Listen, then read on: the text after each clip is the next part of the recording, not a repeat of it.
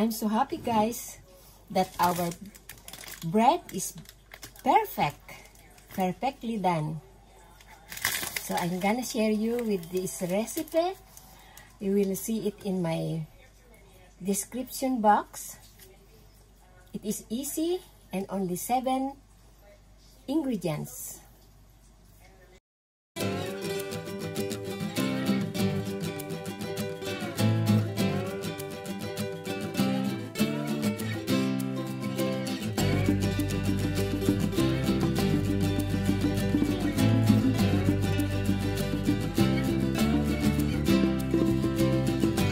These are our ingredients: 2.5 cups of flour, 1 cup of sugar, 1 egg, 1 cup of milk, 1 tablespoon of our baking powder, 1/2 teaspoon of our salt, and our expensive walnuts, about 1 cup. I'm going to bake a crunchy walnut bread. We have only 7 ingredients to be used, and it is very easy. This is good for our breakfast, our snacks, at kung tayo gustong magkape-kape, maganda itong isabay sa ating kape, tsaa, o any kind of drinks. First, guys, I'm going to whisk my 1 cup of milk with our 1 egg.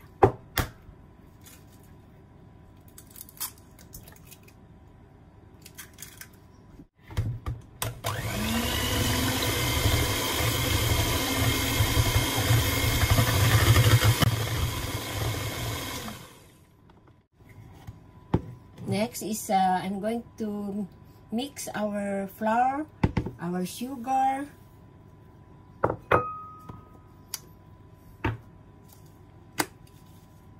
our salt, about 1/2 teaspoon, and our 1 tablespoon of our baking powder.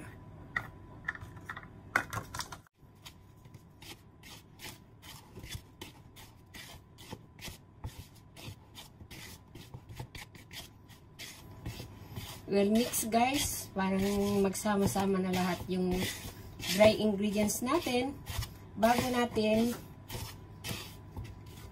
ilagay sa ating wet ingredients. So, ito na yung ating egg and milk. So,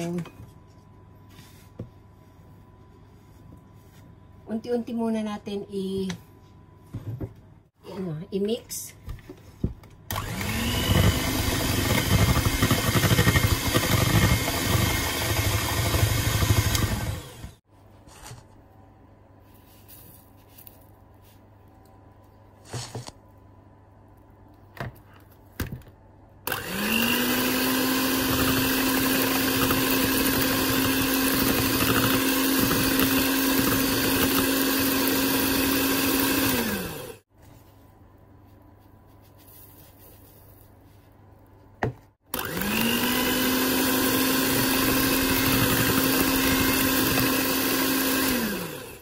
Ang ating walnuts.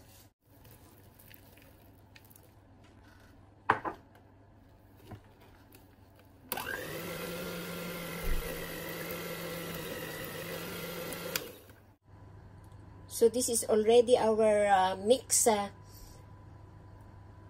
crunchy walnut bread. It's ready to put in our oven.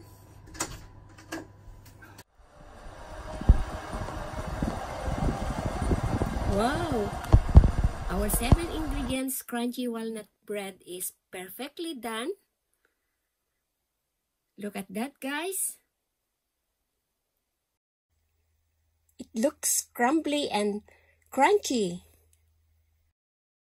So we have here a very generous, crunchy walnut bread.